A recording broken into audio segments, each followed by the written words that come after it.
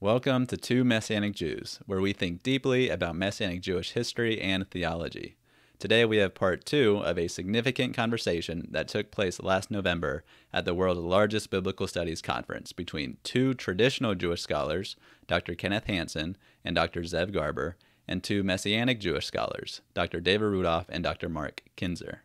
Part 1, which is linked in the description, was asking, does the New Testament portray Jesus as God, with Dr. Hanson and Dr. Rudolph? This is part 2, with Dr. Garber and Dr. Kinzer asking, can a divine Messiah fit within Judaism? As mentioned in part 1, this event was conducted after the publication of Judaism and Jesus, a book co-written by Dr. Hanson and Dr. Garber, which is a series of essays studying the historical Jesus and asking whether Messianic Jews should be welcomed into the wider Jewish community. This is the first book written by traditional Jews inviting Messianic Jews into a good faith conversation. The conversation you will be listening to right now is the fruit of that invitation. Like in part 1, these are scholars speaking at an academic conference, and so they do use some complex language and make some complex arguments. Listen closely and you will learn a lot. Not only that, but these scholars do a great job of demonstrating how we can have meaningful and impassioned discussion on the most crucial of topics, even with those we strongly disagree with. If this topic piques your interest, please consider subscribing to the channel and the podcast to get notifications so you do not miss any videos on this topic and others like it. And with that, without further ado, here is Dr. Mark Kinzer. I am Mark Kinzer, President Emeritus of Messianic Jewish Theological Institute. The 21st century has seen no shortage of books dealing with the historical Jesus in Judaism. Zev Garber and Kenneth Hanson's recent addition to this expanding library is distinguished from the rest by one feature that is highlighted by the present panel. Though the authors identify as Orthodox Jews, they take seriously the work of Messianic Jews such as David Rudolph and myself, and value our contribution to the discussion of Judaism and Jesus in the 21st century. Nevertheless, their respect for our unique perspective on Jesus does not imply acceptance of our Jewish legitimacy. In fact, Garber and Hanson unequivocally deny that legitimacy, at least for Messianic Jews who affirm Jesus' dual divine human identity. Chapter 6 of the book is devoted to this denial. The chapter is written by Hanson, but echoes themes stated by Garber elsewhere in the volume. Hanson here interacts repeatedly with my writings. While respecting my scholarship, he deems my efforts futile. From his perspective, any attempt to elaborate a Jewish affirmation of Jesus' divinity amounts to a contradiction in terms. I will not here defend the writings which Hanson cites. Instead, I will examine the single proposition underlying his critique and contend that this proposition is unsupported by texts central to the Jewish tradition itself. Here is the proposition in question. Quote, however Kinzer and others may try to finesse the point, the incarnation has always been and will always remain incompatible with the traditional Jewish understanding of the oneness of God encapsulated in the Shema. End of quote.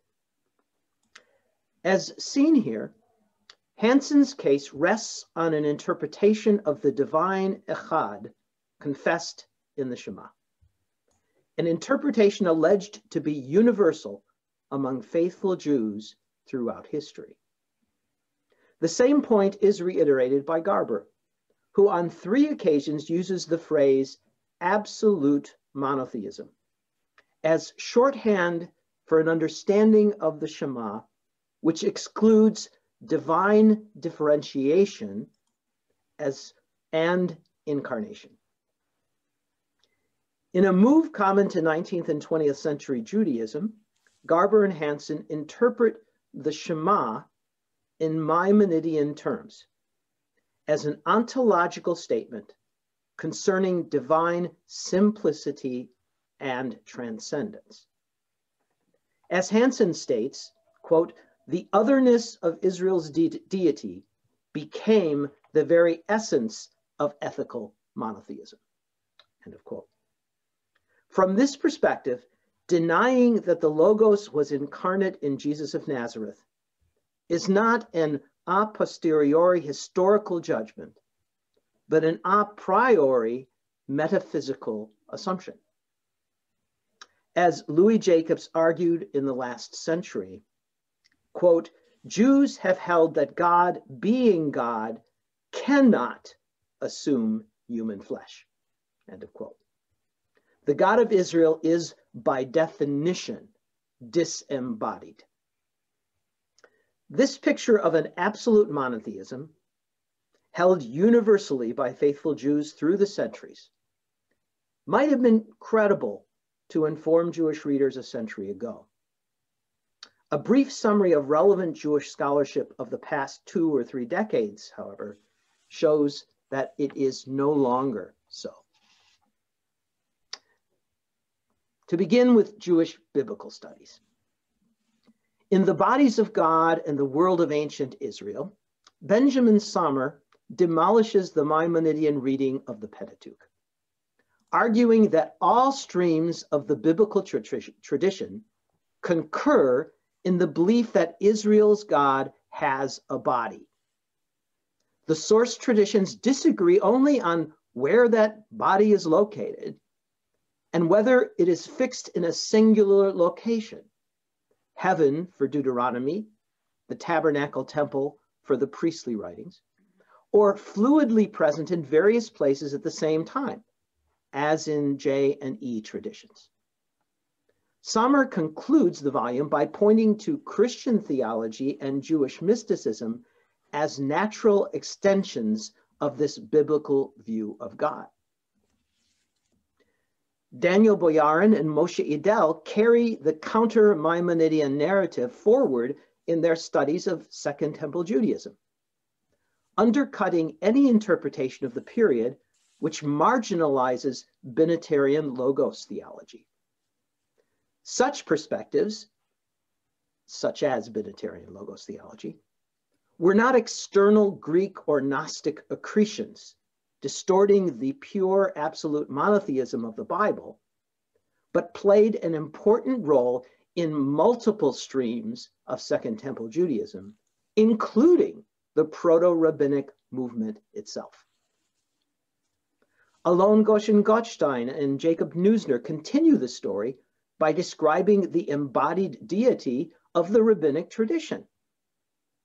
In the words of the former, quote, "One of the central issues that sets rabbinic theology apart from later medieval developments is the attribution of body or form to the Godhead," end of quote. On the other hand, the emerging rabbinic establishment did attempt to suppress views of divine differentiation, such as the binitarianism common in the Second Temple period. As Boyarin and Idel note, it is all the more remarkable that such suppressed currents reemerged in the Jewish mystical tradition, a phenomenon which Idel calls the Great Bypass.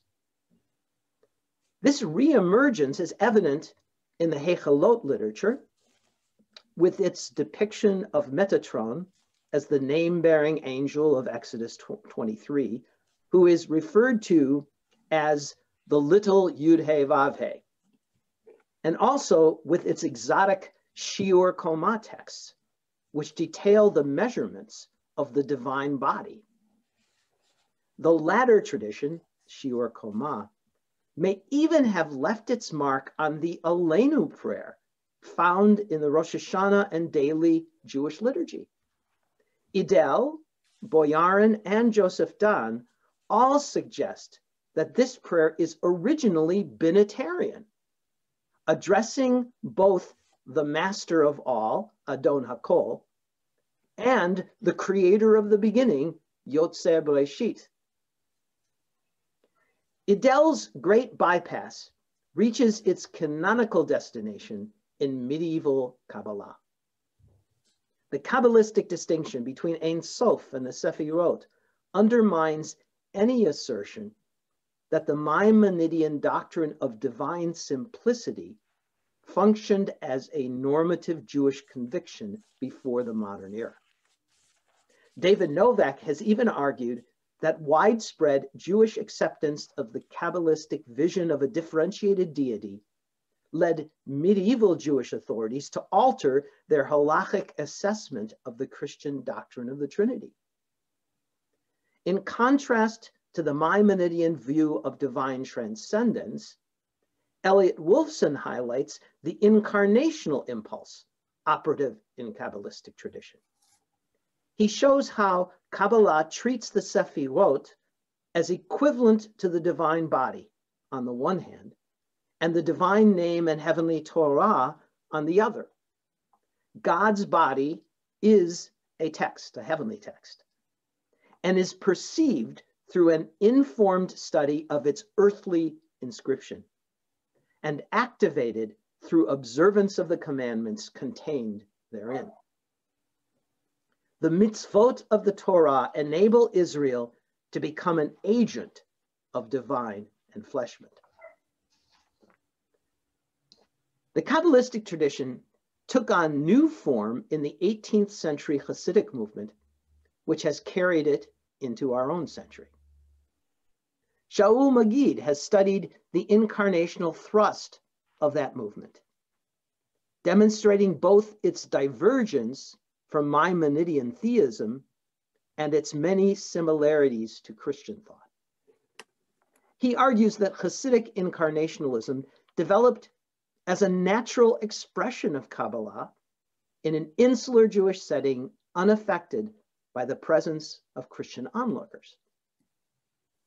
Elliot Wolfson, in turn, focuses upon the theology of Chabad Hasidism. He shows how the panentheistic orientation of Chabad links the last Lubavitcher Rebbe to his 6 predecessors. In so doing, Wolfson also makes intelligible the incarnationalism of the radical Chabadniks, who hail the last Rebbe as, quote, divinity in physical garb.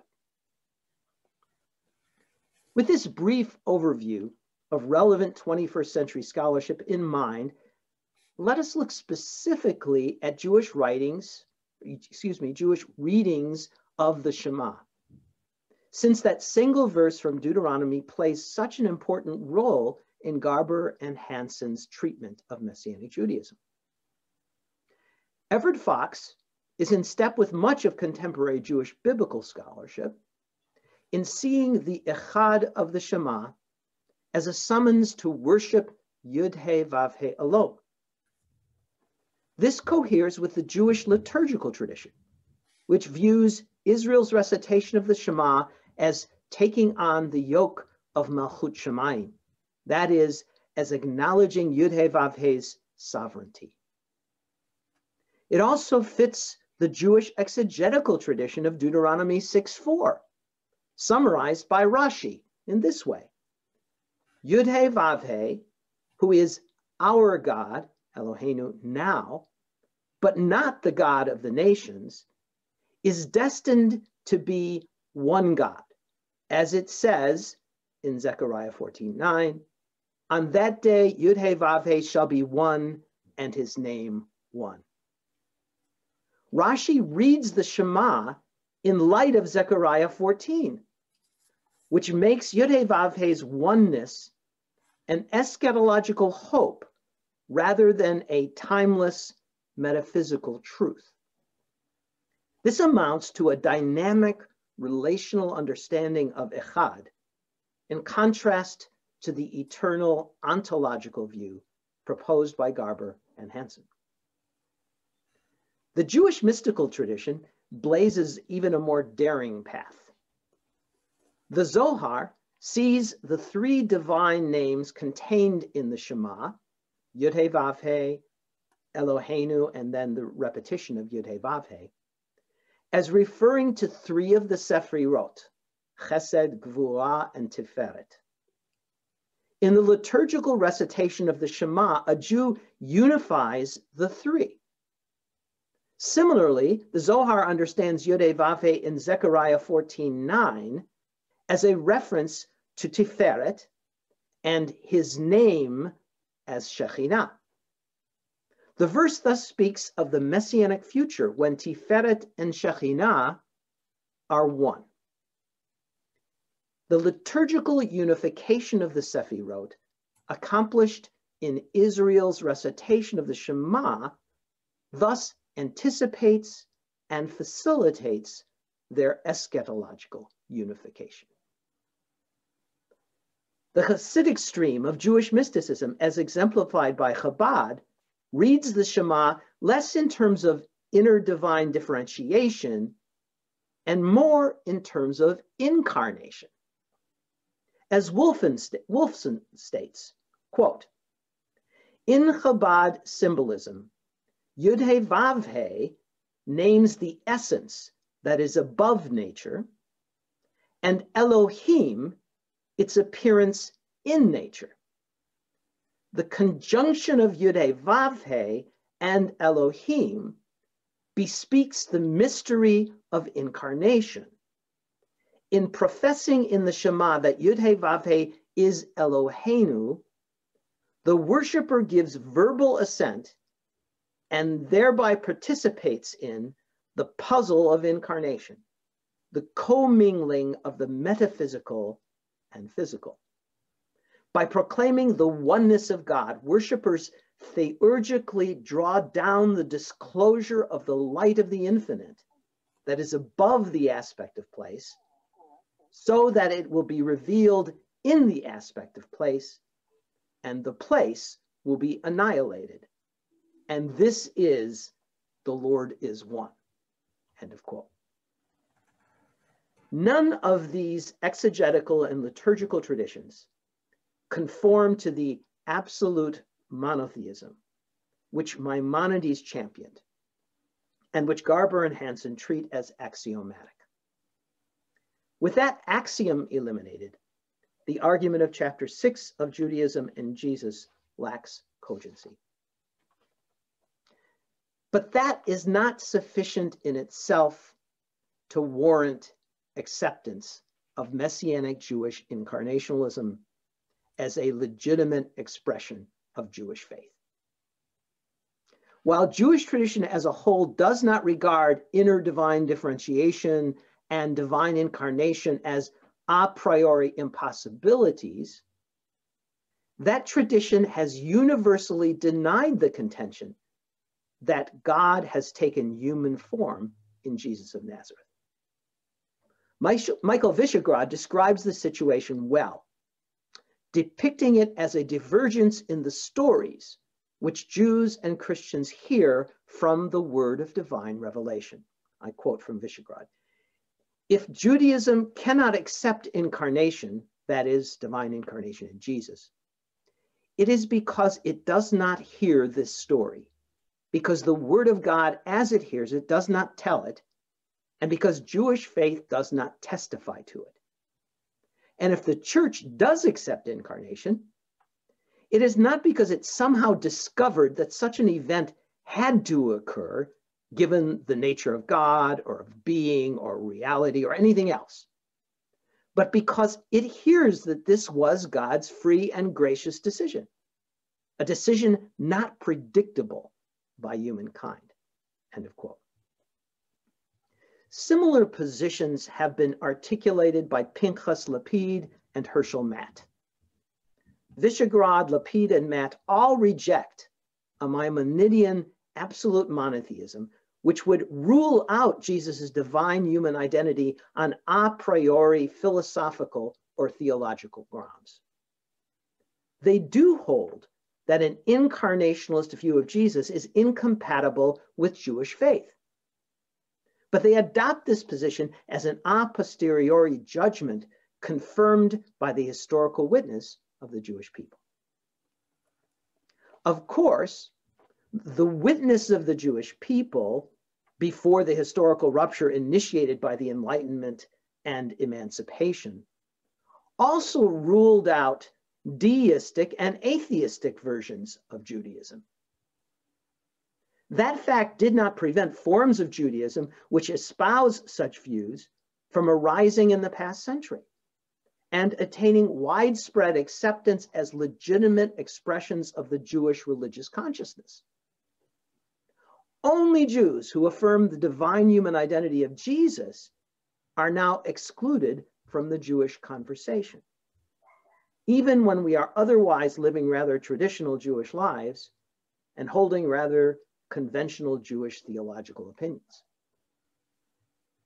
Given the attitudes towards Messianic Jews that remain dominant among Jewish leaders, Zev Garber and Kenneth Hanson have shown courage in engaging publicly with the likes of David Rudolph and myself. They have not excluded us from the conversation.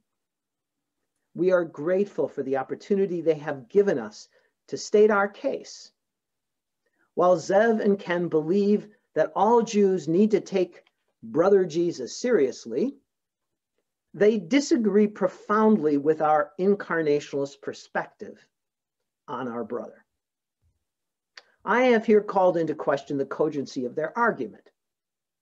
For Jews such as David and myself, taking Brother Jesus seriously means encountering in him the unique and unsurpassable revelation of the God of Israel. I am convinced that eventually the Jewish people as a whole will make a place for us among its tents. Acknowledging that Maimonidean absolute monotheism is only one possible reading of the Shema, and seeing that our views of God cohere with those espoused by other Jews through the centuries, they will make room for Jesus, the God-filled apocalyptic prophet and messianic claimant, as well as for his Jewish disciples. Certainly not today. Probably not tomorrow, but perhaps the day after tomorrow. Thank you. Thank you, Mark. Ladies and gentlemen, those who are listening and those who are on the panel, I am now the fourth presenter, and let me suggest what I'll be doing. Whereas my colleagues read papers, very academically astute, etc., I do what I do best, and that is teach a class and teach a lesson.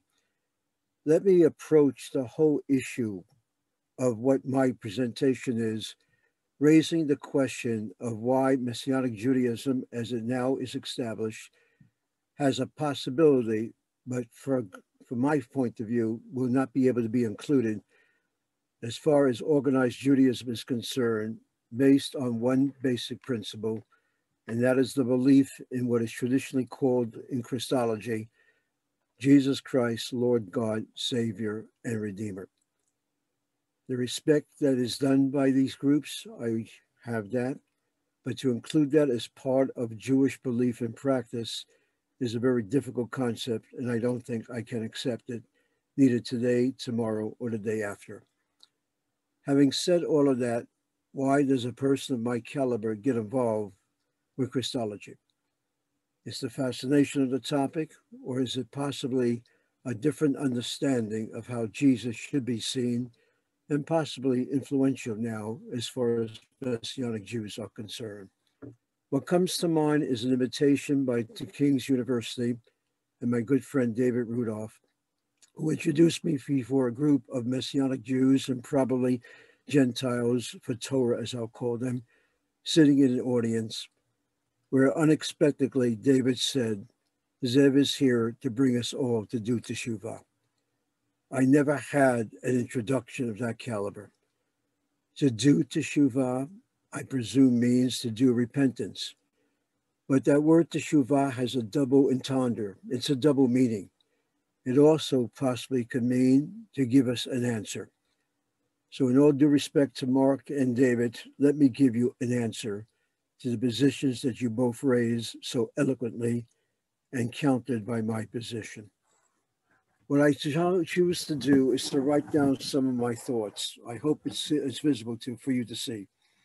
You're able to see in English transliteration the words Peshat, Remez, Drash, and Sod.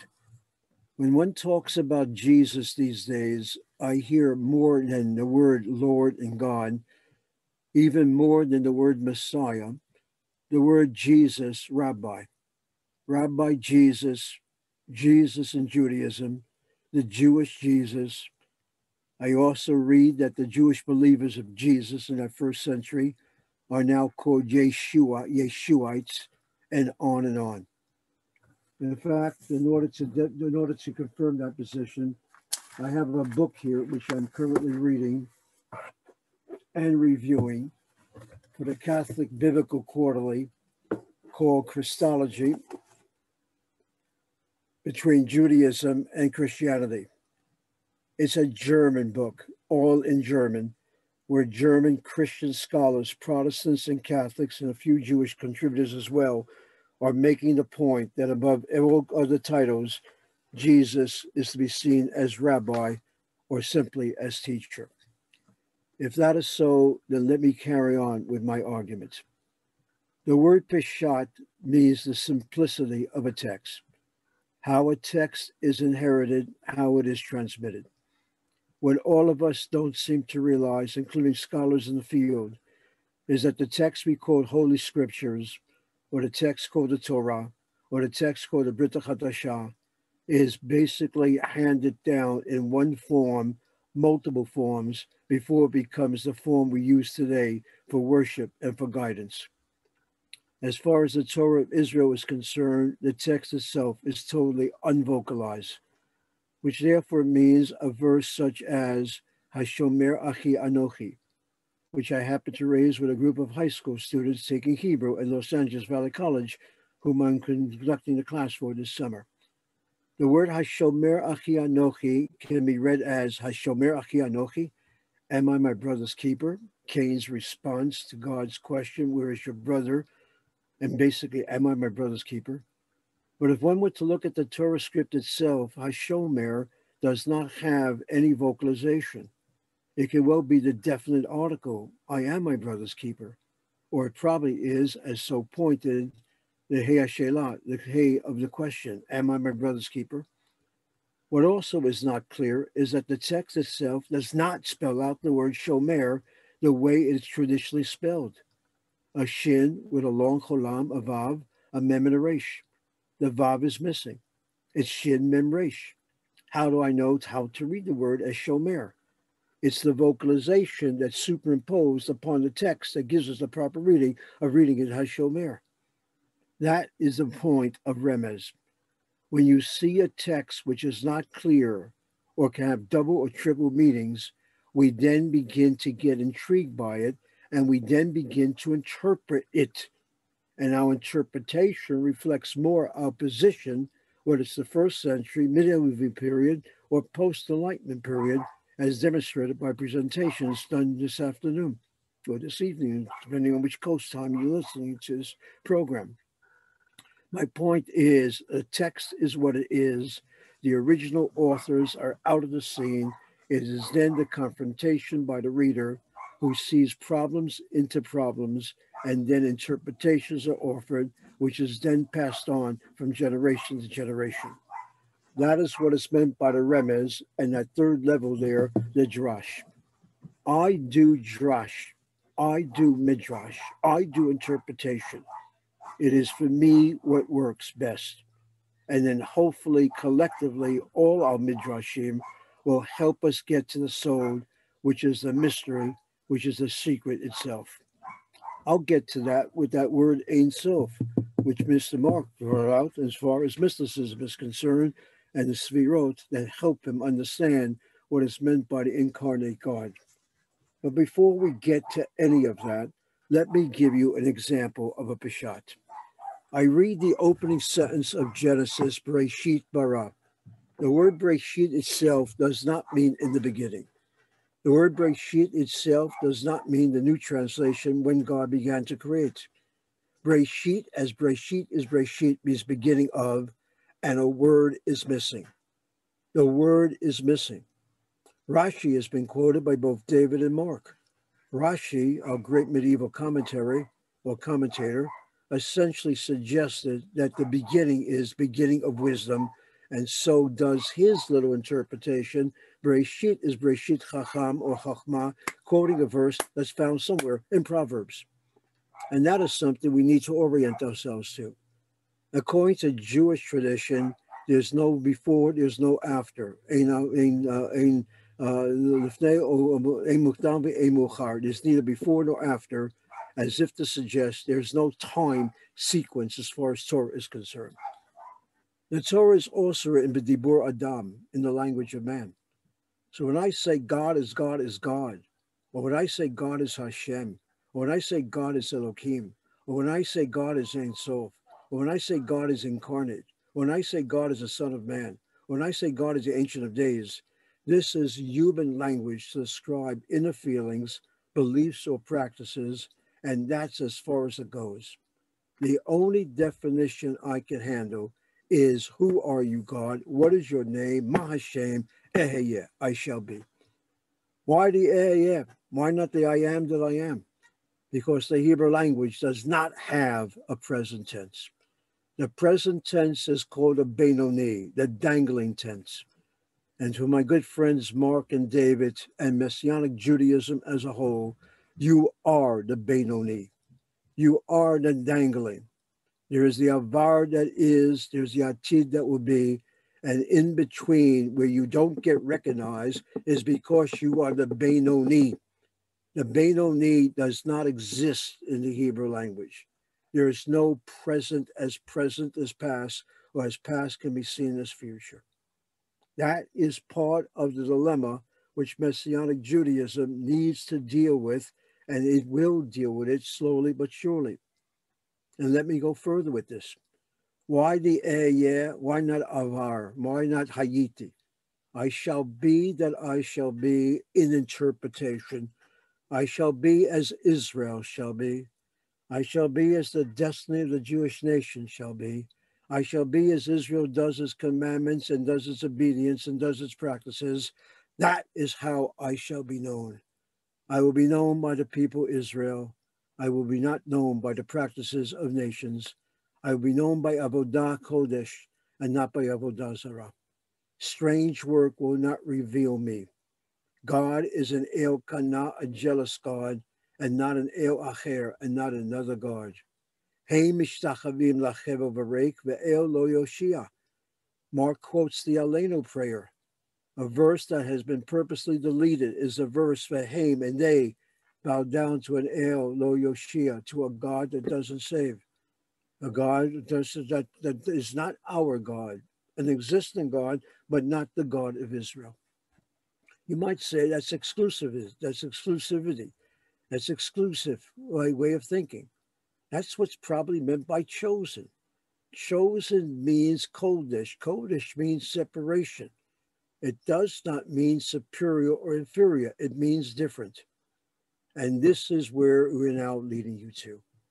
When it comes to Judaism, biblically speaking, the Sefer HaBrit, the Book of the Covenants, before there is the Torah, as the Torah is the Torah, before there is the Luchot HaBrit, the covenants of the covenant, the tables of the covenant, there is a Sefer Brit associated with Naaseh and Nishma. God speaks to Moses and the people respond Naaseh. Moses writes down those words, the Sefer Brit, and the people then add Naaseh and Nishma. Exodus chapter 24. I look at David in particular, and Mark, whom I know a little less than David, and David in appearance, and David in habit, and David in kashrut, and David in his home, and David in his table, and his wonderful, beautiful family is no different than a Zev Garber. We all look the same Orthodox. I have an Israeli kippah, he has a Hasidic kippah, but that's the difference. But the appearance is so Jewish.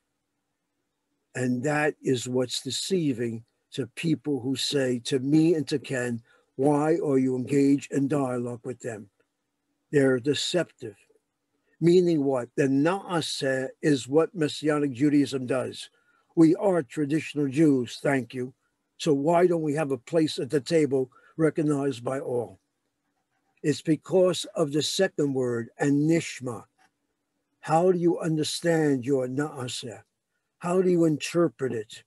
How do you rationalize it?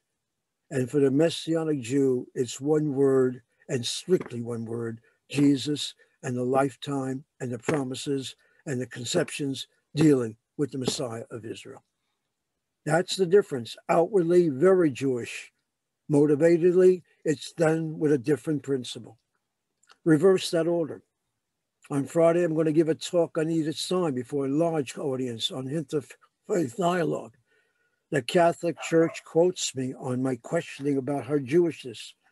And I've been told more than once in the advisory of how to teach Edith Stein that Zev Garber needs to learn a lesson. She's Jewish. She felt Jewish. She died in the Holocaust. She was one of the victims. I know all that. The outward appearance means nothing. It's her inner soul, which is Jewish, which is what they want to recognize. I'm afraid it doesn't work that way. What you need to have is both a naaseh, and as you do the naaseh, you then give the interpretation. It's not because I believe, that's why I do. It's because I do, that's why I believe. And now let me bring you to the Shema itself. The Shema has been used and focused by Mark as well as by David a number of times. I have the Shema in front of me, and I'm afraid my reading of it, which Mark refers to as absolute monotheism, and puts me in the line of the Rambam of Maimonides himself. If that's how I'm looked at, then let it be that way, but I think the terminology is terribly important. It's found in Deuteronomy chapter 6, where you have Shema Yisrael, Hear, O Israel, the Lord our God, the Lord is one. I have the verse in front of me, and the word Shema has a capital Ayin, if you're really able to read Hebrew. Hear, O Israel, the Lord our God, Shema Yisrael, Hashem Elokeinu, Hashem Echad. The word Echad, one, has a exaggerated dalet at the end. The word Shema has exaggerated Ayin. Why exactly are there exaggerated letters in the scriptural writing of this verse? I don't know. I don't know, except that's how it's handed down. And once something stands out, Yotzei min haklal, is unusual, interpretation is required. The interpretation I like is that of rabbinic Judaism. And if Jesus is going to be referred to as Rabbi Jesus, particularly of the school of Hillel, then Rav Jesus will have no problem with understanding that the Ayin and Dalet is meant to me a testimony, to bear testimony, to be a witness. A witness to what? To the Shema, to be such a witness both at the morning and evening, at birth and at death, to be able to say the Shema. Is said to be the last words a Jew is required to say before he expires, and keep that in mind. I also have a sense that the word Shema has to be emphasized because of how Hebrew is pronounced. I cannot tell you how many times I've heard people say Shema Yisrael. Shema means perhaps, O Israel. The Lord our God is not a one God. So you got to be very careful. Shema, listen carefully, listen carefully. The Lord our God, the Lord is one. You are to love the Lord your God with all your heart, with all your soul. The nefesh is your life animating principle. And what's translated as smite in my translation here, the word ma'od means with all your veriness. And basically a doctrine of fundamental dogma, monotheism, of duty, which is love, and discipline, which is study. The reference of Lord our God and God is one, I guess can be seen by some to be a plurality. Hashem Elokeinu, Hashem Echad. Hashem Elokeinu, Hashem. 3 times implies a triunity, and that is seen by some to see the hero Israel to be a triunity belief and not an absolute monotheistic belief. But let me go fast forward right now as time is marching on. I see the crucifixion to be that which for me personally reveals the Jewish Jesus. The agony at the cross. No one at this panel has referenced that at all. Well, why not? The last moments so recorded by Jesus of Nazareth is that phrase associated with his mouth in agonizing cry, Eli, Eli, lama sabachthani. The reference to the deity is not Hashem, which basically would imply mercy. It's not the word Elohi or Elohai, meaning the concept of justice. It's El, a borrowed word, I might add, a borrowed word, I might add, a borrowed word, I might add, in biblical Judaism. And consequently, who was this El? El was the supreme God, the El Elyon, the one that whose celebrated grandson was Baal. And both those terms have been brought into Judaism by depaganizing it and become part of synonymous terms for God himself. But Jesus at the cross asks, why do you forsake me? Why that question? Is because Jesus did not fulfill his mission? Let's use the term Messiah of Israel. Is it because he failed, because he couldn't accomplish everything? Is it because he's a failed Messiah? Or is it because God came forth with judgment on Jesus, suggesting you are too much being respected? In fact, you're replacing me as far as God is God.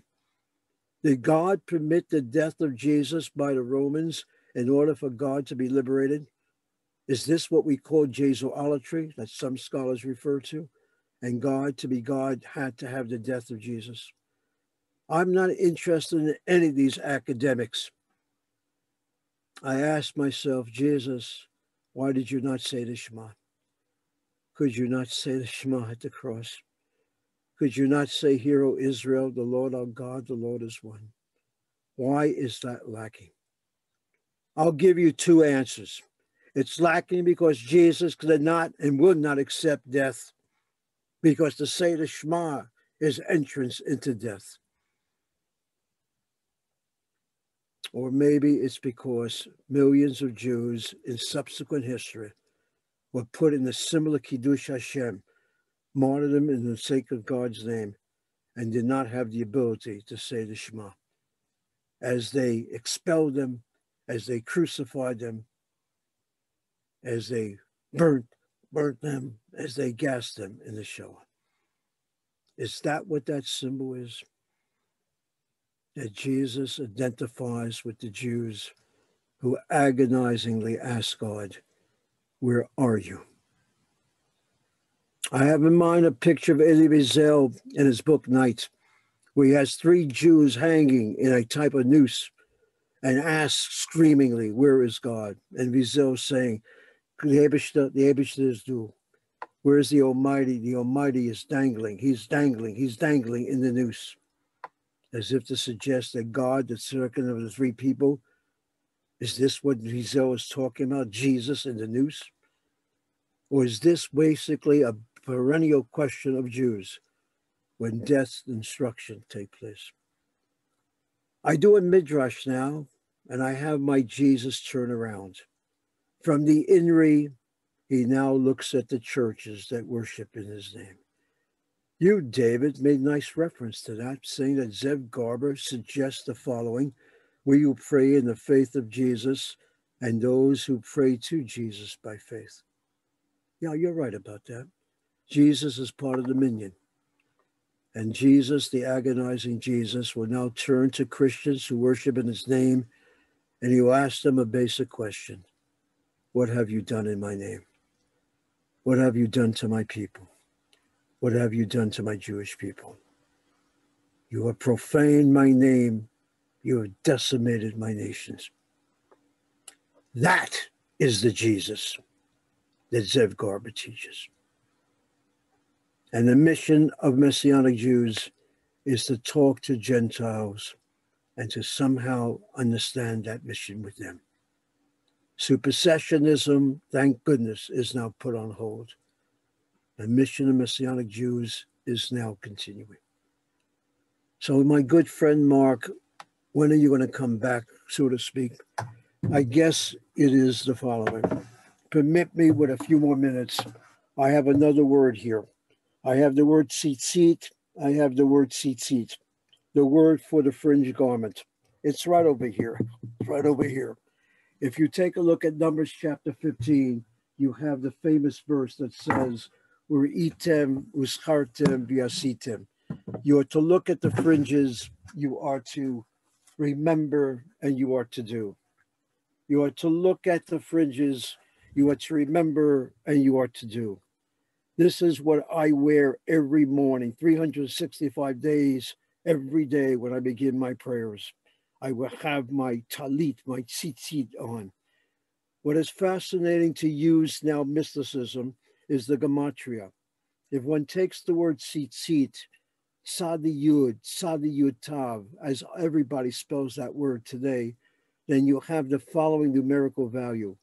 That Sadi is 90, the Yud is 10, that Sadi is 90, the Yud is 10, and the last letter Tav is 400. Add them together, you get 600. And with 600, you then have a 1, 2, 3, 4, 5 knots and 8 strings. So from this tassel, the tassel that Jesus wore, the tassel garment, you have the number 13. 13 with 600, 613, and that's your commandment system.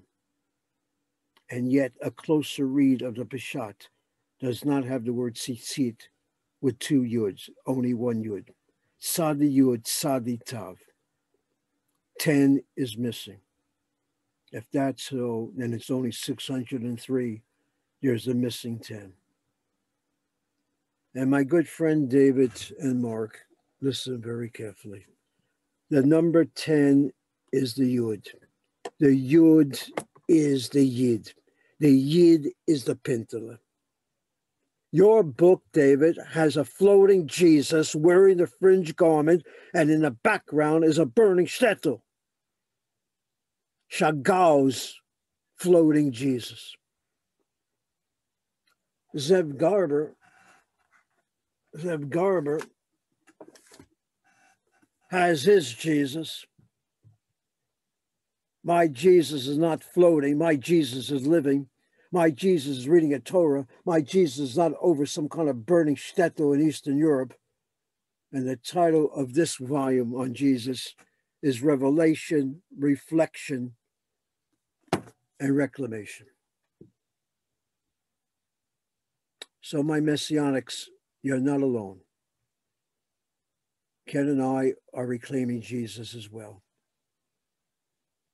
You are the floating Jesus.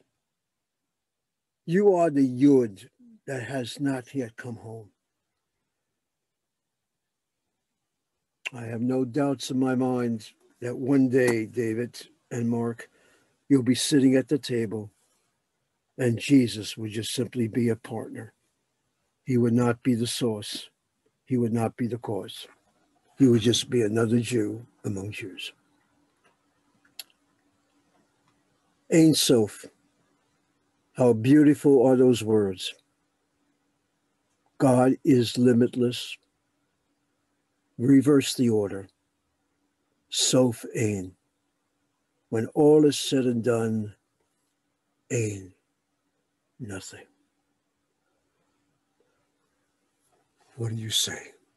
I'm saying what I'm saying. Now listen to the interpretation. Nothing means nothingness.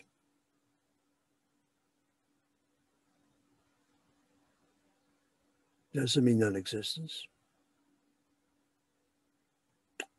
And when I wake up in the morning, I say modeh ani. I don't say ani modeh. When I go to sleep at night, I say Shema Yisrael, Hashem Elokeinu, Hashem Echad. I enter into a deep sleep. On a personal note, 2 weeks ago, I went under a knife. They changed the battery in my pacemaker. They did not put me to sleep. I felt the puncture. Under a blanket, I wanted to say the Shema. I couldn't say it. I thought it. I didn't complete it. What if I did complete it? That would have been my entrance out of this world. They removed the blanket, and the brightness of the light blinded me. I went through Techiyat HaMetim. Jesus could not say the Shema. Jesus did not want to die. That's the issue. I hope you enjoyed that conversation. If you learned something new, please consider liking and subscribing to receive updates for more content like this. Please let us know where you agree, disagree, or share any questions you have in the comments below, or you can send us an email at twomessianicjews@gmail.com. That's TWO Messianic Jews@gmail.com. We look forward to hearing from you and see you next time.